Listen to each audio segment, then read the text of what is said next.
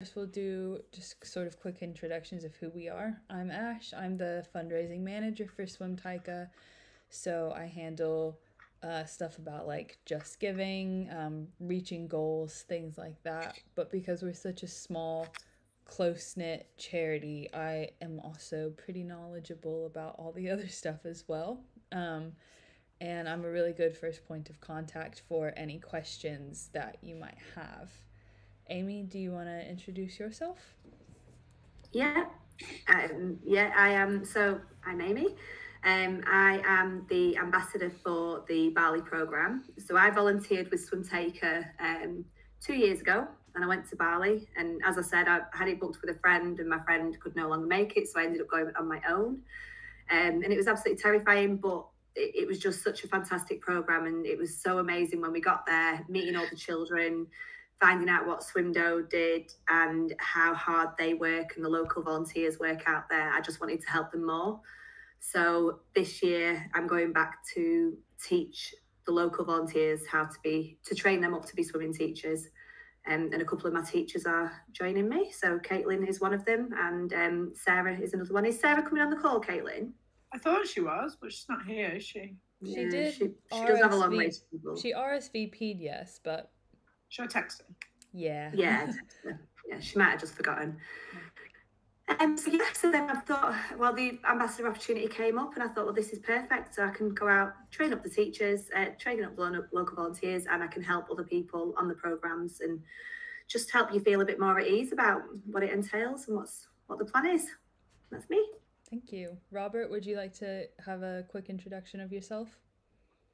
Yeah, sorry, I'm late. I was occupied, and it's like 11 o'clock here just now, so I'm a bit tired as well. But I'm Robert. I'm one of the trustees. I'm also ambassador. I've been involved, I think, 3 years now. I've been in Mozambique twice, been in Peru. I've done work in Ghana and Tunisia, doing voluntary work, running programs. I'm a trainer, very similar to Amy.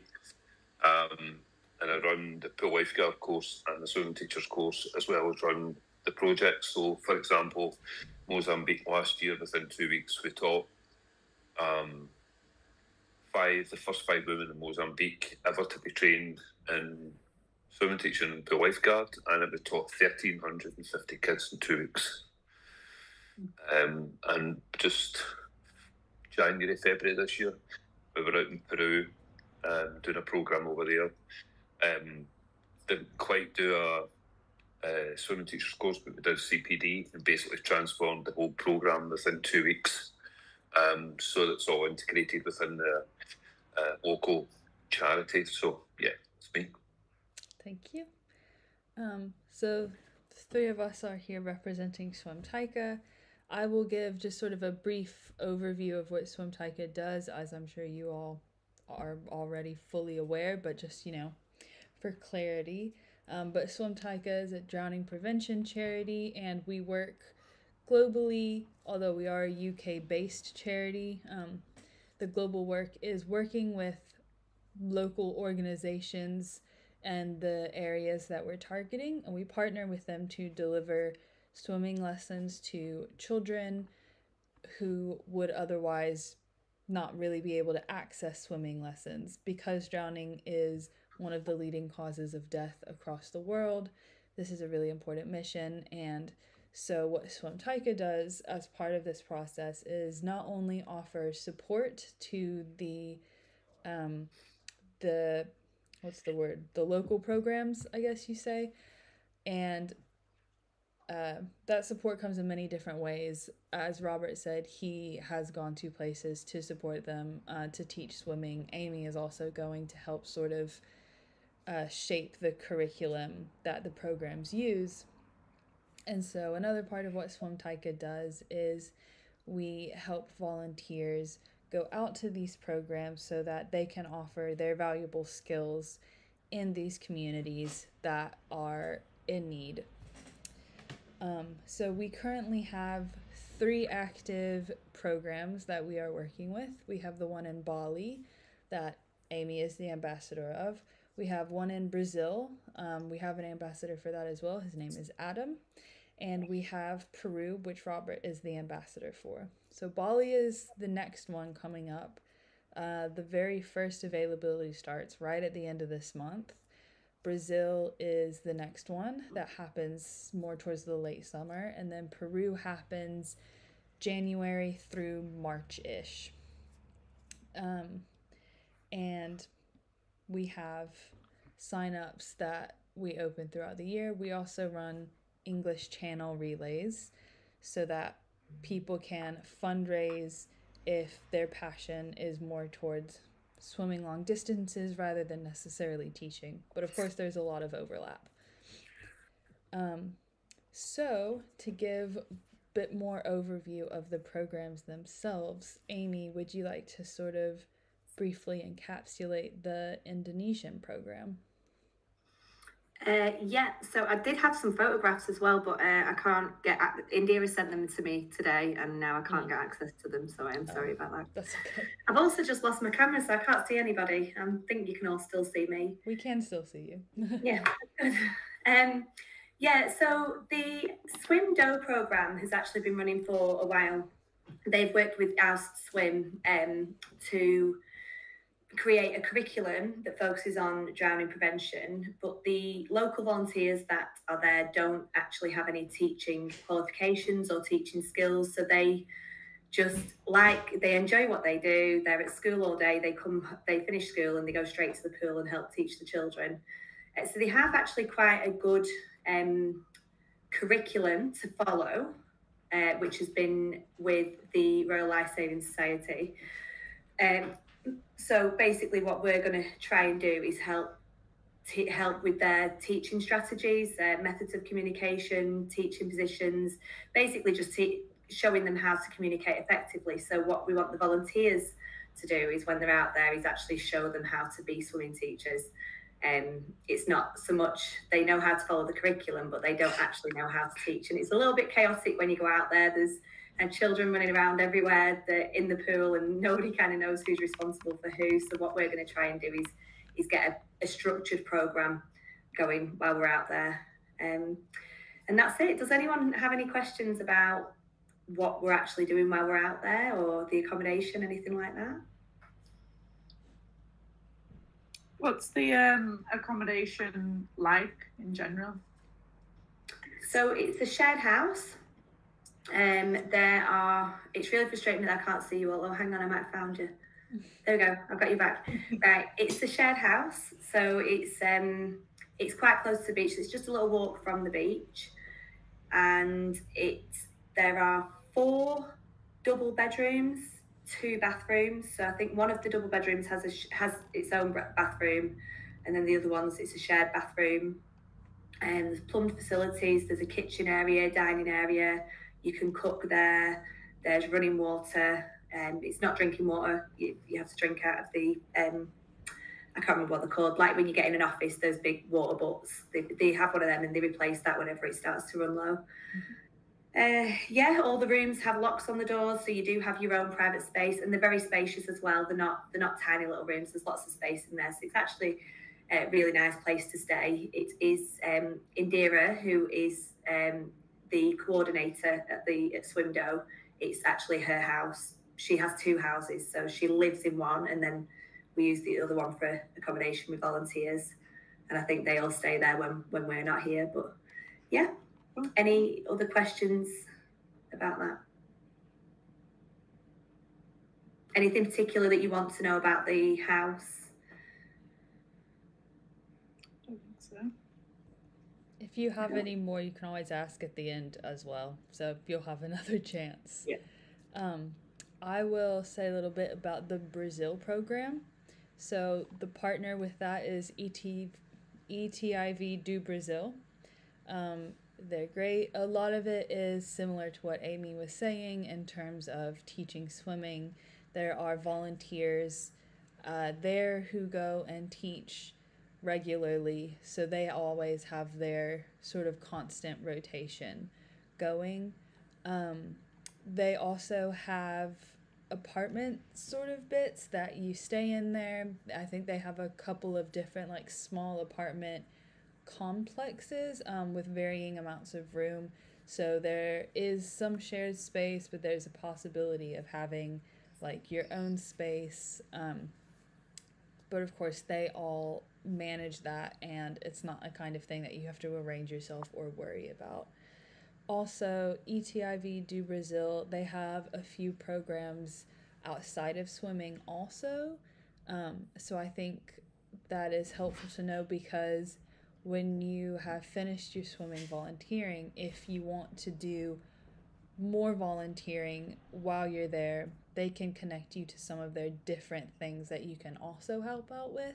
I think that's really nice because I don't know, I feel like most people have multiple passions. So if you are passionate about teaching swimming and something else, then it's valuable to have the opportunity to do a little bit of everything. Robert, would you like to share a bit about the Peru program? Yeah, so that's run by Otra Cosa Network, and they're based in Huanchaco, which is south of Trujillo. So Huanchaco happens to be one of the top 10 surfing areas in the world, which was pretty impressive when I was out there. They have a shared accommodation, so they call it the house, which I think has got 7 bedrooms in it. Some of them are most of them are single. They've got a few double bedrooms, but they have just what Ash was saying, alternative programs. So they generally work with underprivileged children in the local area, the kind of back in between Trujillo and Huanchaco, because there's quite a number of areas in that local vicinity that don't even have any electricity. They work on an education program, and it varies from environmental impacts to painting and kind of general tasks. But they also had Global Glow program, which was ensuring that the women understood about their bodies, or the girls understood about their bodies. Most of the volunteers that they have are from an educational background, so most of them are doing degrees in education of some description. They've got a few local people that work within the charity as well. And then they extended that program out into the swimming pool that's just south of the airport in Trujillo. So they've got a 25-metre 4-lane pool. They do a 2-hour session. And there's about 65 to 70 children within that program. And there's an hour in the water where they're taught varying skills.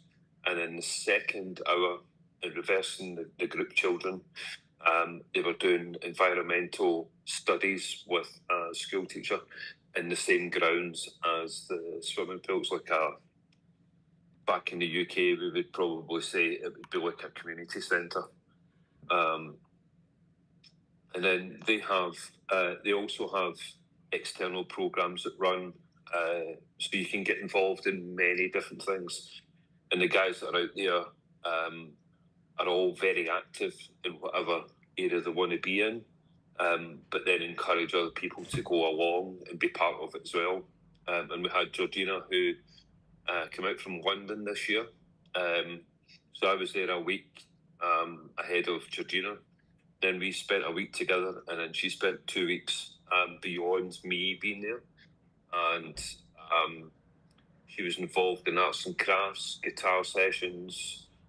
There was like a complimentary music night that they would go along to. She was learning Spanish sessions 3 times a week. So there's loads and loads of things to do. And it's a great environment because you're getting quite a lot of tourists in that local area just because of the surfing. So you get quite a variety of cultures and as well, and really, really cheap. Thank you. I will go over what the volunteer role looks like really quickly. So, as a volunteer, you will be both kind of a representation of SwimTayka as well as the program that you are staying with. So, even though you will have time to kind of go out and explore, enjoy some local cuisine, things like that, it's important to remember that you are representing these charities. And so, not that I think any of you are going to do anything crazy, but just to be respectful of the town and the culture and the people that are around you. So when you get there, when you first arrive, somebody from the program will come pick you up, and you generally will arrive on a Saturday. So have a little bit to get used to any time changes, etc. The program will generally take you on a local tour at some point, usually during the first weekend that you're there. So they will show you important places or just fun places. A lot of this includes like the closest food store, etc.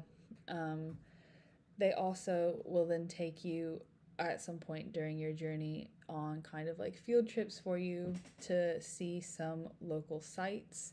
And if you are interested in specific things, sometimes you can ask them and they are able to take you there or pick you up later, depending a little bit on what everybody else is doing. So they're always really nice and want you to have the best experience that you can. When volunteering, it would be your role as a swimming teacher, not only to, teach swimming, but also to support the volunteers and the organization that's already there.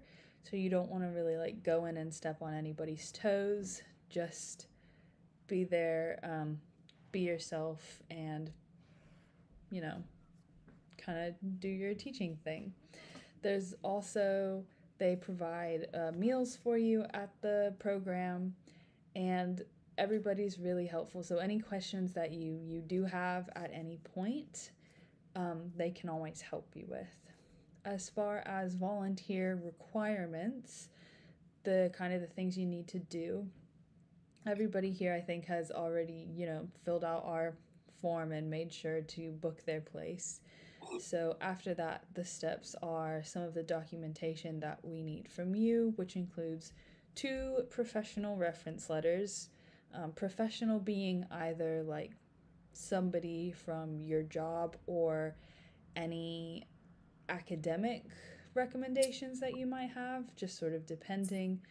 It's just not friends or family kind of recommendations. We also require a DBS check that has happened within the last 2 years. And we also send our volunteers on a safeguarding course, which is all online, so you can do from home. And you may have done a safeguarding course already, so you kind of know what that's like. And that is as well part of the fundraising amount that you have to raise, so it's a no extra charge kind of thing. We do have as well, we collaborate with a travel agent who can help you plan things if you need. And once there's sort of that stage in the process, I can always connect the 2 of you. It is also important that any flights are booked as soon as possible because they just kind of tend to get more expensive. And it's important that we have all the information we need to give the partner organization in time so that they can be there to pick you up from the airport, etc. Another thing that is needed from the volunteer is that the fundraising has to be finished a month before going on to the program. The sooner the better, as it usually is, but having it finished a month before going out gives us enough time to finish everything to pass you over to the organization so they are completely ready for you. I think that is all the important stuff we were planning on covering today. Yes, Robert. I think the other thing that I would take into consideration wherever you happen to go, if English is a second language, whether you can do that here or you've got the opportunity to do a language course, and we're not talking massive amount of time or money or effort in behind it. But if you don't speak the local language, it's not that you're going to struggle, but it just will take a little bit extra time, especially if you're talking to the kids, because most of the kids in Peru don't speak any English. And that's partly to do with the economic drive within the country. So the parents might speak English just because there's quite a bit of travelling going up into North America. But in Mozambique last year, when we were working with the people out there last year, the 4 women that we had, only one of them could speak English. 2 spoke Patonga, which is a local language, and they all had an understanding of some description in Portuguese. So just think about how valuable doing a week's course. So, for example, Georgina, that was in Peru this year, she went out and we managed to find her somebody who could do classes for her while she was there. And they were £5 for 3 sessions, 3 one-hour sessions a week. And the value behind that was that she could then transfer that knowledge across to the children. But if you're trying to get something across that we would take for granted in the UK, then think about how you're going to impart that knowledge that you have if you can't speak to them. And it's not that they're going to struggle, because I don't speak any other language other than Scottish. But I've managed to deliver full lifeguard courses, swimming teachers courses, and we taught 1,300 kids last year. And I don't speak a word of Portuguese or Patonga. But I've got quite a creative that we can get this information across. Just thinking about that and put a little bit of investment in it, and I think you might have a more valuable time where you're getting something back out of the kids. That's a really good point, Robert. Thank you for bringing that up, because I definitely forgot to mention it. To add on to that, we also have resources available for volunteers to begin learning some of these languages before going out. A lot of these resources have been provided by the partner organizations, so they include like specific words and phrases that are useful in teaching swimming, and also things that you might hear the kids say, so you can kind of keep up with that. On top of those resources, there's also like Duolingo is great and it's free. So if you're interested in pursuing the language even further, there are definitely cheap, easy, and accessible ways to do that. Are there any questions at this point that we can help with?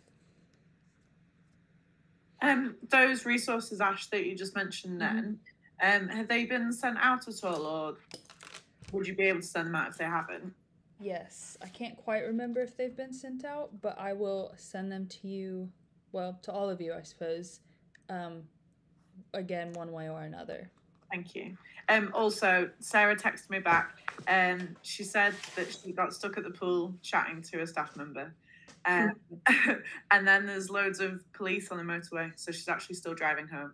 So she's unable to make it today, unfortunately. That's fine. Thanks for the update. We have a staff member who does not stop talking. Like, she will follow you to your car. She's so lovely.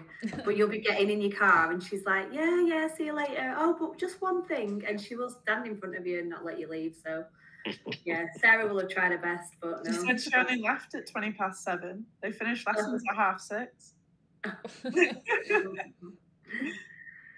Oh, dear. So just a quick one about following on from what Robert said, actually, about the languages. So Caitlin, for you, if you do it on Duolingo, I think it's Indonesian on Duolingo, and it's definitely handy to learn. But you'll find when you get there, Bahasa is the language that generally tourists would speak. Okay. But all the locals in Bali know how to speak Bahasa. When they speak to each other, it's very different. So depending on the hierarchy of your family, you speak a different language. It's quite complex, really. But if you learn how to speak Bahasa, you'll be able to speak to everybody. Right. Okay. If that makes sense. So, but it's good to start with Indonesian on Duolingo. It made a huge difference to me, and when I got there, they were really impressed that I'd tried. Yeah. So I knew just basic little bits of it, and they were like, "Oh, how do you know that?" I was like, "Well, I've been trying." But the kids loved it as well because they really like it. It's actually, to say, I think there was about 30 children at one point, and only 2 or 3 of them could actually speak English. Like, they all try and teach it in the schools, but I think listening to somebody who actually speaks English, it's very different for them, and they find it really quite hard to understand. Mm-hmm. Are there any other questions from either of you? Yep, Robert. So if you're obviously going to buy a SIM card, some description, don't buy it at the airport because they'll charge you a fortune for it. Wait until you get to wherever you need to be because you'll get a cheaper SIM. I've done that so many times now. And Mozambique, I just wait 12 hours and I get a SIM that a third of the cost that it would be at the airport. But they'll obviously try and sell you at the airport because they put a tax on top of it. And it's the same. It was the same in Peru. I just waited until I got into Peru and into Huanchaco, and then I went to get a SIM card, and I think it worked out about £4 for 10 gig of data. I mean, that's even cheaper than it is in the UK. Yeah, and at the airports, like in Bali, it's the same, and in the airport, it was about, I think it was £25, which doesn't sound like a lot. It will give you a month's worth of data, but if you do go to a local shop, you can get it much cheaper. Yeah. Gillian, you had your virtual hand raised. Yeah. So how many hours do we teach for each day? It's really only a few hours, I think. I want to say maybe 2 to 3. It might vary a bit depending on programs. Because a lot of it, I believe, is the children coming to the program after school. That Right. maybe depends a bit on like what time you go. But I think does that sound about right, Amy and Robert? Where is this that you're interested in, sorry? Gillian is interested in Brazil. Oh, Brazil. I'm not sure. So the likes of Mozambique, we were teaching we were on poolside from 9:30 till 3:15. But we had about an hour and a half in between. Peru was only 2 hours. Ghana, when I was out there, was 2 hours. Tunisia was 3 hours. And what you find from these kind of developing countries, especially the likes of Mozambique, I think Peru was to some degree, but maybe not quite as disruptive as what Mozambique was. Depending on where you were within the family, and depending on what age you were within the family, there'll be certain days that you have duties within the family to do. So, for example, they would have a 6-day program. So they were working Monday to Saturday, and it was the same times all the way through the week. And all the children within the family were all invited to come within certain times, within the time of allocated, either the morning or the afternoon. And there was times that you see the kid on a Monday, but you wouldn't see them on the Tuesday. You certainly not see them on a Wednesday. They come on a Thursday, come on a Friday, and then not come on a Saturday. And that's all relative to age range and their ability to be able to do things for the house, because it's still very much a farming land of living, as opposed to commercial kind of land that we have in the UK. Yeah, I think the programs do differ, so it would be probably best to speak to Adam about the teaching times in Brazil. So in Bali, they will not teach between 12 and 3 because they say it's too hot. Robert will probably disagree because he's used to the heat, but in Bali, they just won't teach between 12 and 3. They say it's too hot. all the pools are outdoor. You're not very sheltered. So make sure if you are to as well, bring a hat. It's one thing I really, really needed every day. So there, the children get picked up from school at about 3 o'clock. They have like a little bus that collects them. They bring them to the pool. They probably get there for 3:30. We start teaching at around 4. Again, Bali time's very relaxed. It could be 5 o'clock before they've actually started doing anything, but the target is between 4 and it finishes around 7. Very relaxed time, but generally you'll get the daytime to go and do something. You can go out and visit the waterfalls, visit the local area, visit the markets, and then about 3 o'clock you head to the pool and you're there till about 7, and then you go out for an evening meal. That's generally the gist of the day during the week there. Just going back on what Amy was saying there about the weather,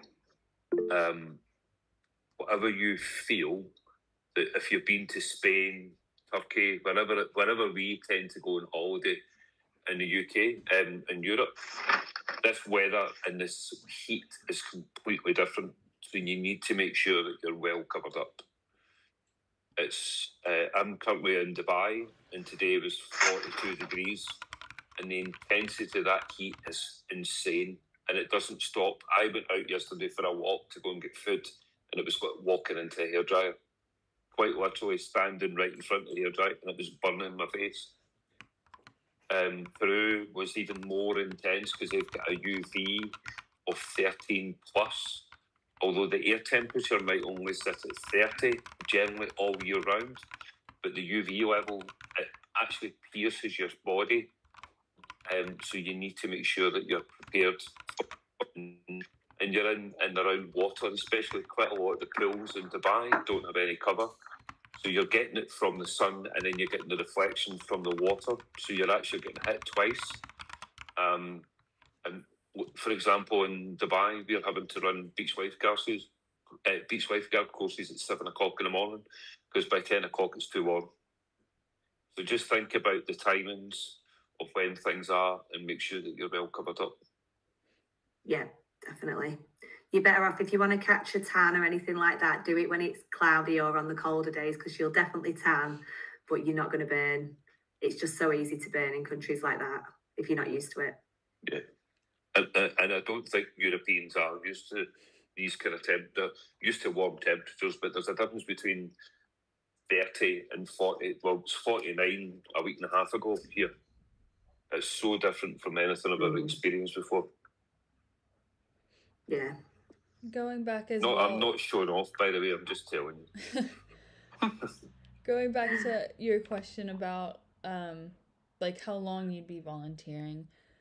Again, outside of the swim volunteering specifically, if you're interested, there are the other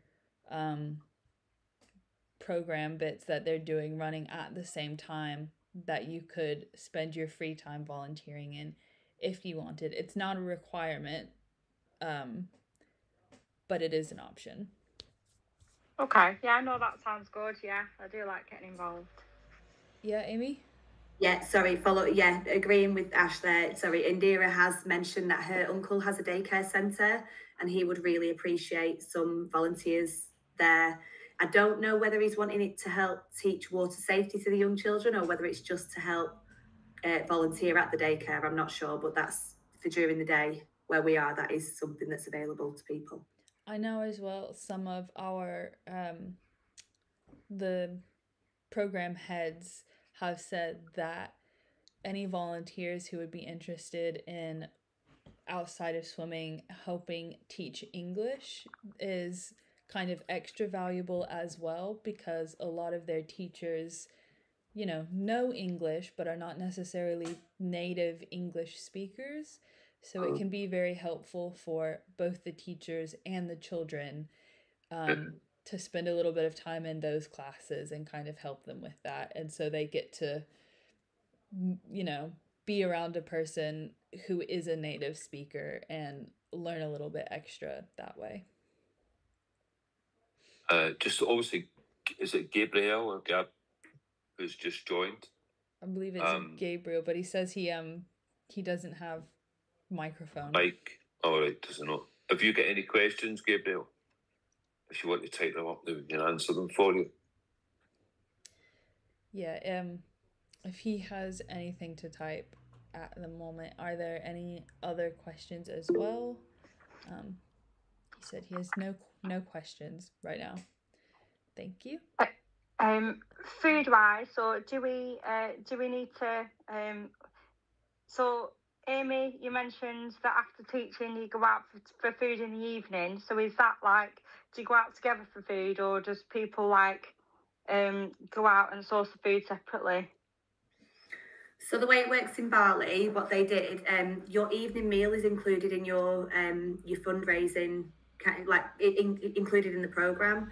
So right. They will take you. So for us, there's a local restaurant, but it also delivers to the swim do house like a takeaway. So you can just tell like India and Agis who are there to help you. They're the coordinators. You can tell them what you want to eat. They'll go and pick it up for you, or they'll get it delivered. But they'll also take you to like the local restaurants, the local specialty restaurants. There's like a hog roast place and a ribs place and all these amazing places, a duck restaurant and things that they take you to. So you're welcome to go to those. It might cost you a little bit extra to put in because you've got a certain budget and it might go over, but the food is so cheap there. It's crazy cheap. So yeah, if you need to put money in towards it, they'll be asking for a £5 or something towards your meal. But there's no pressure. You can just say at any point if you'd just rather go and eat on your own, or if you want to go out somewhere fancy. Whatever you want to do, the local coordinators will help you do that. I think in Brazil, your breakfast and your dinner are pretty covered by the program. Although, as Amy was saying, if at any point you do want to go out and kind of do your own thing, that's fine. You're welcome to do that. I mean, I've not been, but just judging from my conversations with previous volunteers, I think it might be kind of smart to set aside a small budget for food, mostly so you can go out and just like try all the different opportunities. Also, I know there will be chances for you to just like do a food shop and take food back to where you're staying if you want to, I don't know, like get some bread and jam, some snacks, stuff like that to carry around with you. You will have, I think, multiple opportunities to do that. I'm pretty sure there is a small shop like within walking distance that you'll be able to go to as well. Okay, that's fine. Thank you. Something I would point out there is I would look into where you're going and make sure that there's home comforts available and things like sanitary products and things available. I'm not sure with Brazil, so I wouldn't like to say, but I know that in Bali, like feminine hygiene products are really, really hard to get hold of and very expensive. So I would take those with you if you were coming to Bali. Yeah, that's fine. I don't know what it's like in Brazil, but I would just make sure that you do look into what's readily available and just take a couple of home comforts with you like that, or some things that you might definitely need while you're there. Yeah, okay. I know that was a big thing in Mozambique last year, because there wasn't where we were last year in Mozambique were 45 minutes away from any form of real provisions. So be able to get access. So they were, I think it's at washable, I don't know, I'm a guy, I don't know. Is it washable sanitary towels that you get? It's the only thing that they can get access, because like Amy said, they're so expensive. There is for example, a South African shop, but it's 3 times the cost that it would be here in the UK. So nobody goes because the locals can't afford to put in. The only reason it's that cost is because South Africa's 1,000 miles away from, well, where Joburg's 1,000 kilometres away from Indian Ban. So they're just putting a tax on top of it for the transportation. But then it becomes so expensive. And, you know, I think the thing that would definitely be beneficial for everybody is kind of have a look at what type of foods there are. Because some of the foods that you have can be quite spicy. And if you're not used to that type of spice, you just make sure that you've got a good range. I was fortunate enough in Mozambique, they had a really good program. So your breakfast and your lunch were catered for, and your evening meal was catered for. But they could have up to 20 volunteers coming from around the world doing marine conservation. And you were all included because it was a massive big table. At 6 o'clock every night, everybody sat down. And everybody had a meal together, which meant then you get the chance to sit and converse with people. And then after that, you can do what you want. Most of the volunteers all stayed together and the staff stayed together. And they just made that, because otherwise, at times, you know what it's like, if there's an issue going on, volunteers want to speak to people, whereas if there is an issue, then they deal with it the next morning. And it just it actually made quite a harmonious atmosphere, because everybody knew where they were meant to be at certain times, but they were also catered for in terms of fooding, and all of it was vegetarian, because it's all coming out of the local ground, which was ideal for a lot of people, and it wasn't spicy. Okay, thank you. Just another quick question, Ash. Yeah. So Adam, the ambassador for Brazil, will he be going out for a 2-week period, or will he be going out for longer? I am honestly not 100% sure. Okay. Yeah, so he will be there during the time period that's like on the form and on the website. But I'm still waiting to hear back from him on when specifically it is and how long. It will be at least a 2-week thing, if that's of any help. Okay. Yeah. Okay. So he'll Gillian in the same way that Amy and I would go out maybe 2 weeks ahead of the programme, so that we can do the course delivery for the staff, and then the volunteers might come out beyond that. So that way then basically all the staff are qualified, and then it's just a case that you go and deliver the programme. That's the way Mozambique works. Not quite the same in Peru. I don't know how that would be for you, Amy. Is that about the same for you? Mine's slightly different, but it's only because they've already got quite a good curriculum set up. So right. Ours is different. But I know that Adam did want to go to head up the front end of it. So yeah, you could be right. So there might be a week or two that he's ahead of you, Gillian. Okay. But he should be there for the actual delivery of the kids' programmes, because that's ultimately what he's there for. Mm-hmm. Okay. So in terms of being picked up from the airport, how does the company on the ground over there know when to pick you up? So when you go. So what we do is we get the flight details from you, and we compile it together with some other information and stuff, and we give it to the partner program so that they can see everybody's arrivals and departures, and then arrange their driving accordingly, because I think it's usually somebody who is part of the organization who drives to pick you up, rather than them like hiring a cab type of service. So we give them the details directly, and then they make sure that they're there for you.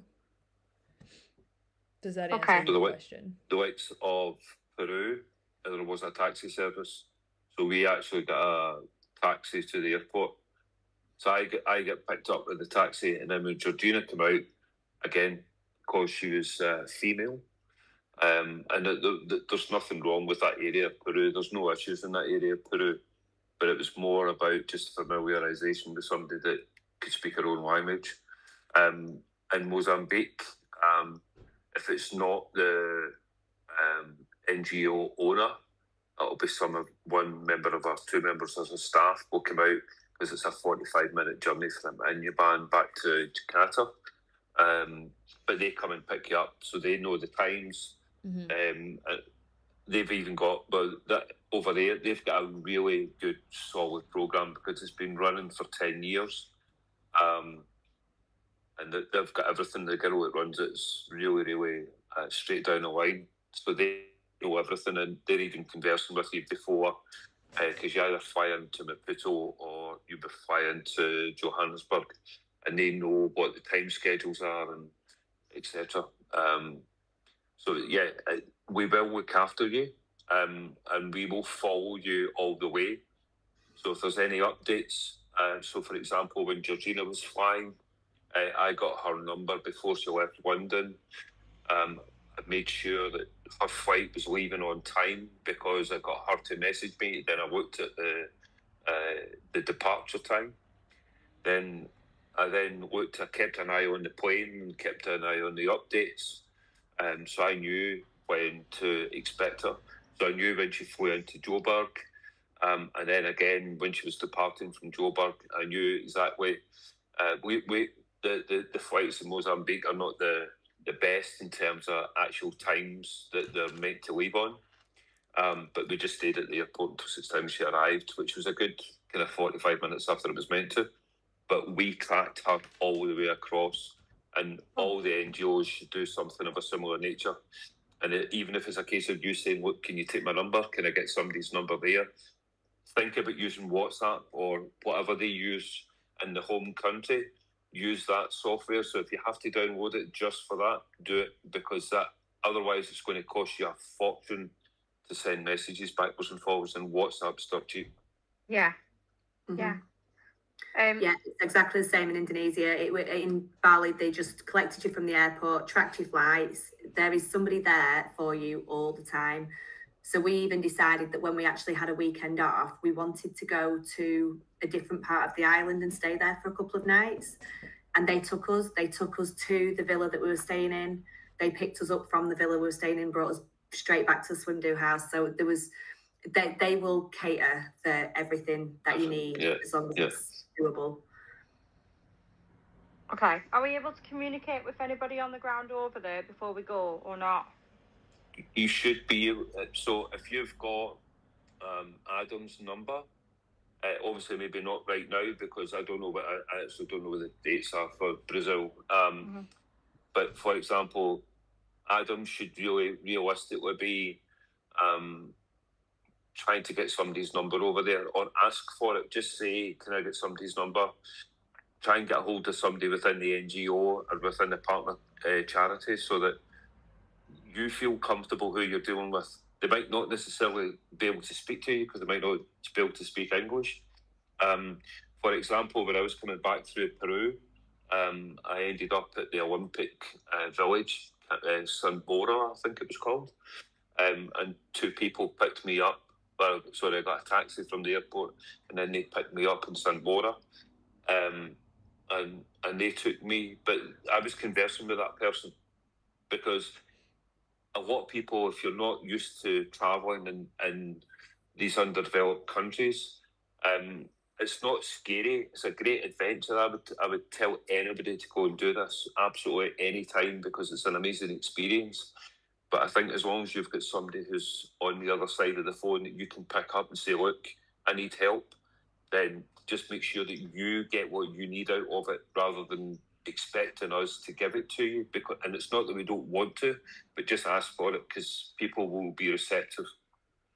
We will make sure that you've got relevant contact details before going over, and ideally put you, you'll already be getting in contact with Adam, but that would have been a part of it as well. And especially if you end up going at the same time as him, he should probably be there first and will be able to be kind of your ground control person. Oh no, it's David Bowie. Yeah, sorry. David Bowie will be your contact. But Gillian, if you feel like you want my number, or I'm sure Robert would be happy to give you absolutely. Any help or support you need. I know we're not in Brazil, but we will put you in touch. If you're struggling to get hold of anybody, contact us and we'll do whatever we can to try and help you out. There's lots of people here that are there to help you out. Don't think you're ever on your own. And even if you did get to Brazil, and you need to speak to somebody, if you've got our numbers, just make contact. because we can make things happen. Even although I'm in Dubai, you guys are in Brazil, and Amy's in the UK, we can make things happen, and we can look after you. Mm-hmm. Yeah, that would be great. Thank you. Yeah. Are there any other questions right now? Caitlin's very quiet. She fell asleep. Are you there, Caitlin? No, I'm still here. I don't have any questions though. Oh, it's okay. Yeah. Gabriel? Sure, he'll come up with a message somewhere. Yeah. If any of you do have any questions later, feel free to reach out to any of us. You all have my email. Gabriel's has no questions, so he's good. You have my email. You probably have the SwimTayka volunteer email as well. Lots of sources. So if you do have questions later, just shoot an email or a text, and we'll deal with that. We'll also have more webinars coming up as well that you'll all be invited to. So if you wanted to save your questions for those, you could. If not, just shoot them and we'll have them answered as quick as we can. On that note, I think, yeah, sorry. No, Robert, you go. Just before we finish off, have all of you found this valuable? And is there anything that you think we could be doing better to try and improve on your experience of dealing with us, but also your involvement in heading off? Even if you want to email them to Ash,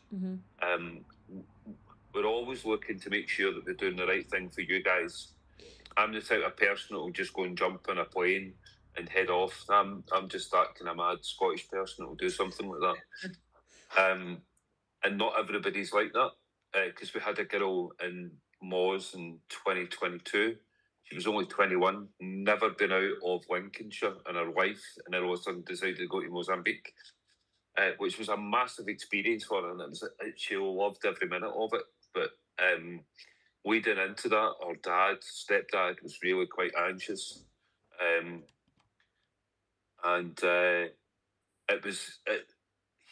he was making her anxious, and there was no need for it. And there was so much communication. Again, that was somebody else that we tracked the whole way through. She landed in Joburg.